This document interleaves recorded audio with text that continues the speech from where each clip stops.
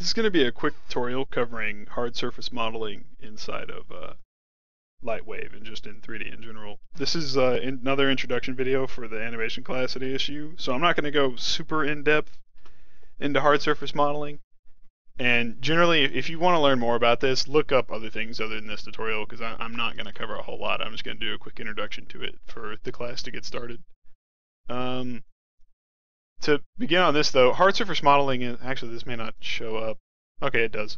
Hopefully, I'll check the recording.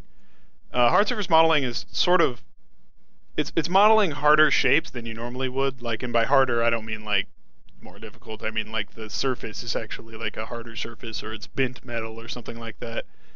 Because a lot of times when you're going to do a shape like this, you want to use subpatching, and the default subpatching in Lightwave makes things kind of look blocky and sort of like clay almost. Like if I subdivide that a couple more times, it doesn't, when I subdivide this, it doesn't look like a harder version of this. It makes it look almost like a clay blob, which is useful for like cartoon character modeling, but for hard surface modeling where you want to model something more realistic like a car or some such like that, it's a little bit, it's not a good shape to work with.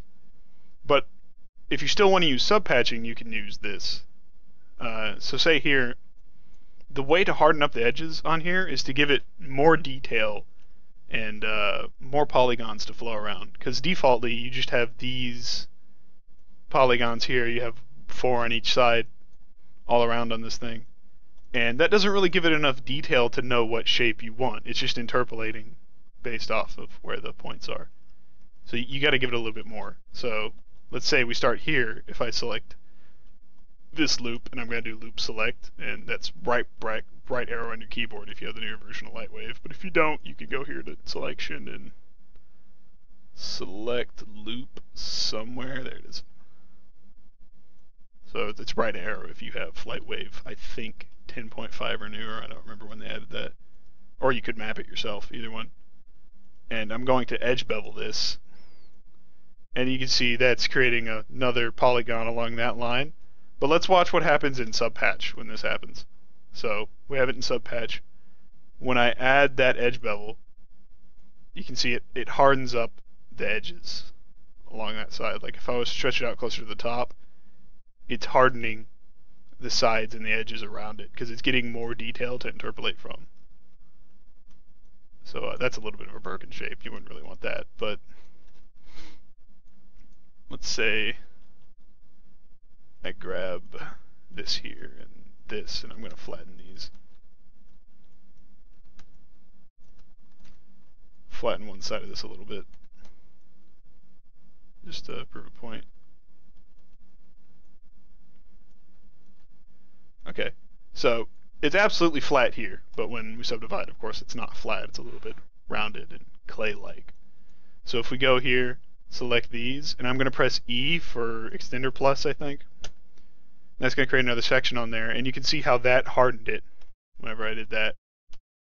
You don't really want to leave these in the exact same spot, though, because if you check this unsubdivided, you can see it looks exactly the same as before I pressed E. So you're actually recreating this exact shape right on top of itself, and that's not really a good thing. Generally, you want to move it a little bit, and that way you have some more room to move around. I mean, they can be super close, but you don't want them to be directly on top of each other because it'll end up worse later. Like for example, if I then go later and I want to merge points somewhere, right now those points are sitting directly on top of each other. So when I merge them, you get this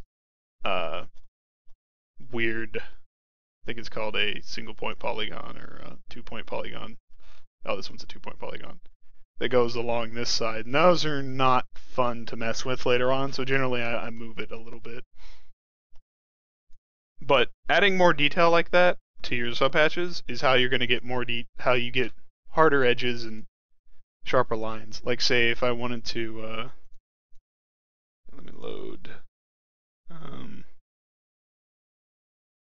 I'll load this one.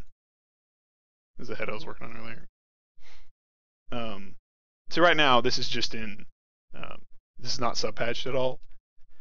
So it's very blocky, but if I wanted to convert this to a subpatch model and start working with it, I sort of get this clay effect and things are weird, and that may not be what you want. So you can go in and if you really do want to do sub-patched, it's really up to you, whichever way you want to model. Some things are going to look much better sub-patched, and most high polys are done in sub-patch just because it's much easier and more detailed. You can see there I just extended that out, and it gave harder lines to this headpiece up here, and I can do the same along here, extrude it, and move it just a little bit, and give it some harder shapes.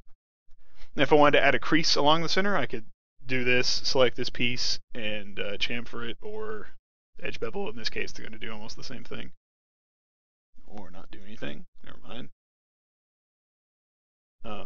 Chamfer. So, sort of add another edge along that. And it'll harden up the crease along there, because it's getting more detail to modify from. That's a pretty good introduction to hard surface modeling for the most part. Honestly, if you really want to learn more about it, though, go look up other stuff in this tutorial, like I was saying before. This is really just to introduce people in the class to the idea of it and mention that it's out there. I'll show one more tool real quick, though. A really useful tool for you doing this kind of stuff is Bandsaw Pro, which we have used before. But say you loop select across like that, if you want to make this whole area harder and have it follow the curves, you can use Bandsaw Pro, which is under Subdivide, Bandsaw Pro, and then you can move it to different areas. If you want to harden it at the bottom, you bring it down there. If you want to harden it at the top, bring it up there. And you could do multiple ones of these to get a hardened line each time. And if you really wanted to, you could slightly extend the line out, like so. Get a little bit harder of a shape, or mushroom it down at the bottom. Whatever you want to do. Most of it's going to be just messing around with it. You'll get to learn how the shapes sort of interact with the subdivision and what it does. And then once you're done with all of it, you can leave it in subdivision, or you can choose to Control D and freeze the subpatch. And you get all this extra detail down here for if you wanted to subdivide again later, and it ends up in a much harder shape. So that's the basics for it. If you have any questions, feel free to ask me and let me know, but do look this up outside of this if you guys are interested in it. So see you guys next time.